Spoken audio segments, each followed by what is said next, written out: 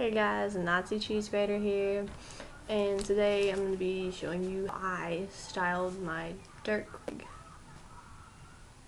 Alright, so first things first, I had to part it since he does have a part in his hair, so I kind of trimmed the bangs up too. So I found the part in the bangs, which would be right about here, and then took a bobby pin and I pinned the bangs back. Nothing fancy, they kind of look like curtains right now. And then most wigs have a spot in the top where when you first get them they stick up like this. So I just kind of went with that. So I just took a thin, you don't want a lot of hair in it or else it'll be hard to make it stand up. But you want enough to where it's not see-through, okay? So what I did is I just took it and I brushed it out a little bit. And then I laid down the rest of the hair next to it.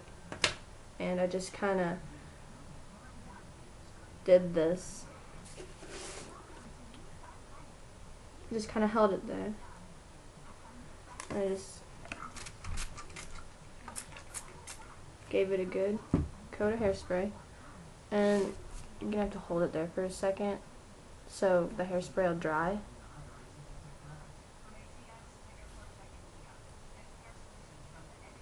And then you leave it there. So that's the main point. And so since this hair's parted on this side, most of his hair goes this way. So you're gonna come to the back and you're just gonna take a small chunk of hair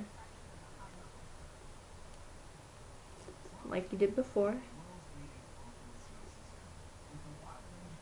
A good thing to do is you go with how the wig is made. See, there's like a patch right there, which I mean doesn't really matter because it's gonna kind of be covered up anyway, and more people are gonna be paying attention to your rat spikes than seeing the center of your wig. Because if they're paying attention to the weave in your wig, then forget them because they're dumb. And you do the same thing you did with the other one. Give it a good coat of hairspray, especially at the ends. And at the ends, when it dries, you just want to kind of twist it so it gives it more of a pointed effect. And then when you're done, you can just kind of gently comb the ends if you want it to be more of like a realistic look. Which, I mean, it's your wig. You can decide what you want, but I'll show you how to do the other at the end. You just kind of get it, and you just kind of twist it a little bit. So there you got a little bit of the back. Here's what it looks like from the back. Side. There you go. And then I just started working on this side, so it would be like, because you already got the feel for like moving it out like that. So in the back, you want to, crap, and your fingers will get really sticky from hairspray, and the wig will also get hairspray on it, so you just got to keep combing it out. It's not going to really hurt anything unless you comb the spikes. And then you just kind of, you just choose how much hair you want to be in it.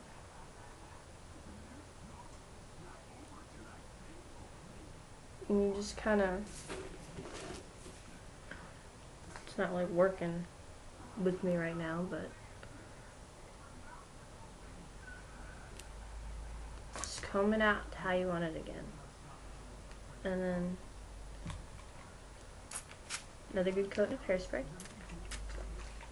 And just twist the ends together so it'll stay like that. So this is what it looks like so far, and you can adjust it when it dries with more bobby pins.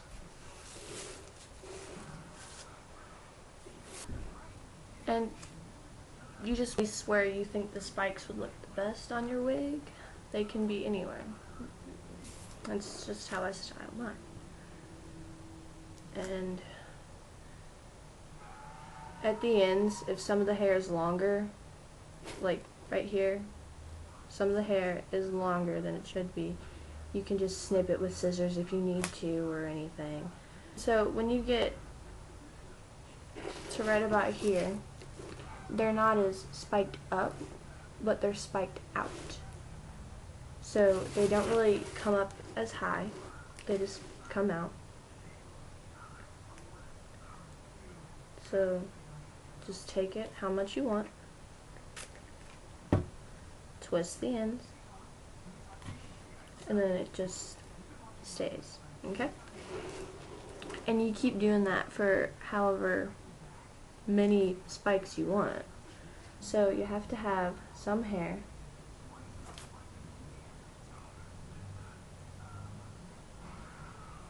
You have to have some hair that goes against the part.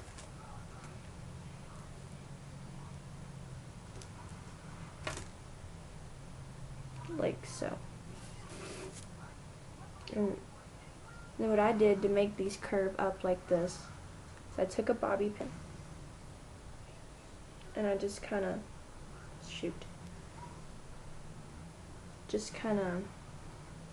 held it there. He has like hair that comes over, well, how I styled it, he had like hair that went over.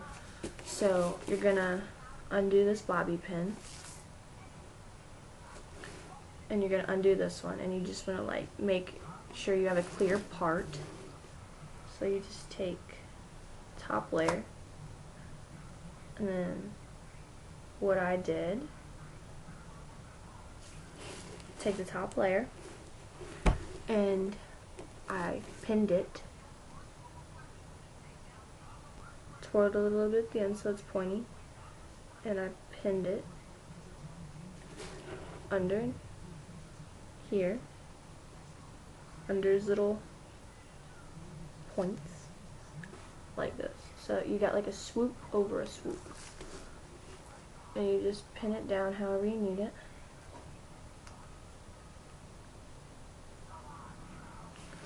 And then you hairspray that in place. And alright, so I got the rest of the little spikes mostly styled over here, which you can style them however you want, just like the rest of the wig. Now for the back. The back, it's fairly easy. Take the top layer and you just take a little bit, like this. And then you what I did is I pointed it, and then spray the top, and while it's wet you can just branch it out so it's kind of fluffy. So do you see like the wig like kind of brushes out naturally? What I did is I just kind of took some down here and just held it up there.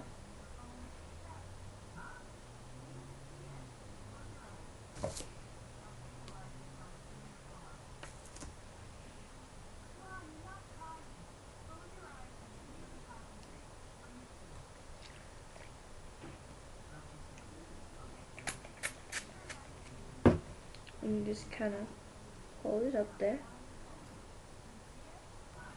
And now you got how you want the back.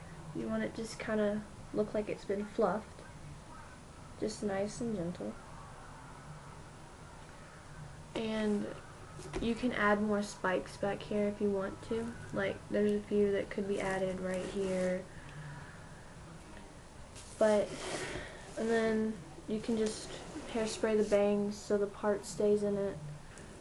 So you just take it, bobby pin it how you want it. Side swept bangs is what I use, and you just, there you go. Hope this tutorial helped you guys. Stay cool.